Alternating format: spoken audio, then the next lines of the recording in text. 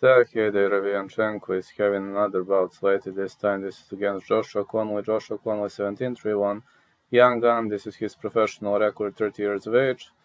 And needless to say that this guy already defeated Curtis Stevens and fought against David Gonzalez Mendoza. I watched him against Carlos Adams, and maybe he was having a bad day in the office on that day, but Adams was totally dominant. I mean, Adams was like super dominant. Never seen such a domination in the last 3-4 years.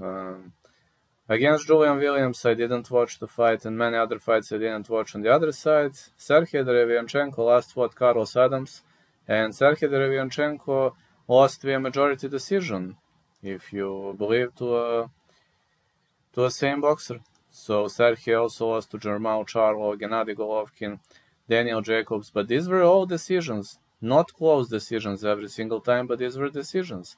Defeated Jack Kulkai, defeated Deshaun Johnson, Turiano Johnson, stopped the majority of his opponents. Derevyanchenko is a very dangerous fighter. I mean, he's only 5'9", but believe me, when he hits like a Mack truck, and he is a bronze medalist of the World Championship.